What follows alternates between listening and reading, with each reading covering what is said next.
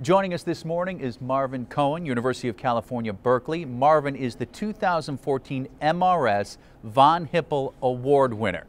Congratulations, Marvin. That is a huge honor. Thank you. That's MRS's highest honor. So tell me how you learned that you were this year's recipient.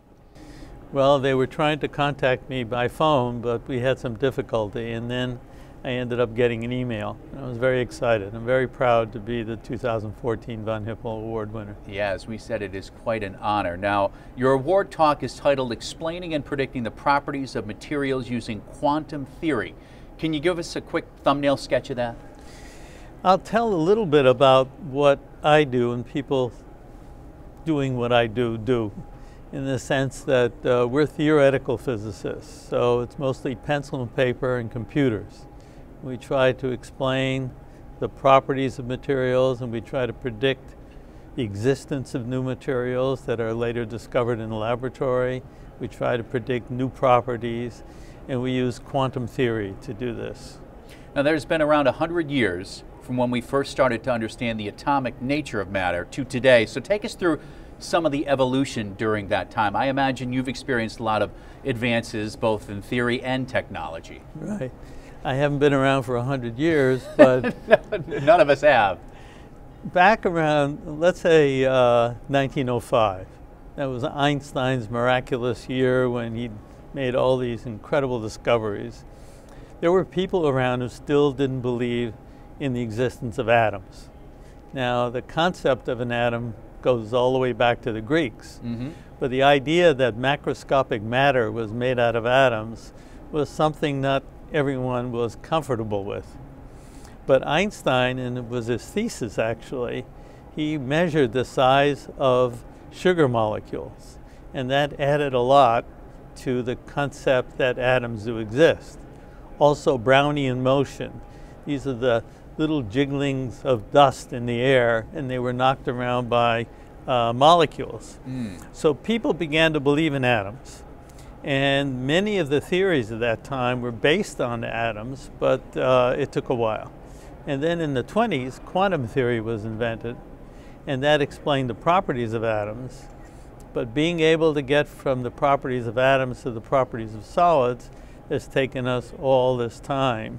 And I'll talk about that tomorrow. So the early 20th century was really the high point of when all this came about. But do you find that now that we're in the 21st century, discoveries are coming fast and furious? Yes, yeah. Discoveries about the fundamental nature of these systems, and also applications in the sense that we can now start with very precise models of what atoms do when you bring them together to make solids. And then we can predict the properties of the solids before they're actually made, and we can explain properties. Now that brings me to the next question. How has quantum theory changed the world around us since the beginnings? Okay. Well, quantum theory is a little bizarre because it states that matter can be a particle or a wave. So you are a wave, and there's a probability that you're over in the Sheraton Hotel right now. Still asleep. Still asleep, but there's a small probability. That is small. Most likely you're here. But these kinds of bizarre things cause people a lot of trouble getting used to the nature of quantum theory. Quantum theory deals in probabilities, and there are uncertainties. Einstein claimed that he spent more time worrying about quantum theory than he did about relativity. And he called quantum theory spooky. And the idea of probability didn't appeal to him. He said God doesn't play dice with the universe. I've heard that quote, yeah. Okay, but he was wrong. And Bohr told him we should not tell God what to do. Because in fact, for every test of quantum theory is proven to be correct. So this is the way you, on a basic nature, you have to look at the universe and what's going on in, let's say, materials. It tells you why I can't put my finger through the table, tells me why the table is hard, tells me all about the materials that are being discussed here at this conference. And so it's a beautiful theory, but it's not compatible with how you feel about things in everyday life. So quantum theory developed in the 20s and was interpreted, but then it had to be applied. And applying it to atoms was really quite straightforward to some extent.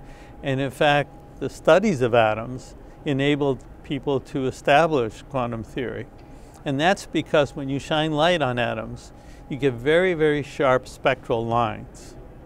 But when you go to solids, they're very broad. So it took a long time to really interpret the optical properties of solids. And now today we understand, for example, in 1960, we didn't really understand the electronic properties of silicon. And as you know, silicon's the biggest business in the world, and silicon makes all this possible. We've come a long way. A long way. Well, Marvin, thank you so much. Marvin Cohen, 2014 MRS Von Hippel Award winner. Congratulations on that, and enjoy the meeting this year. Thank you very much.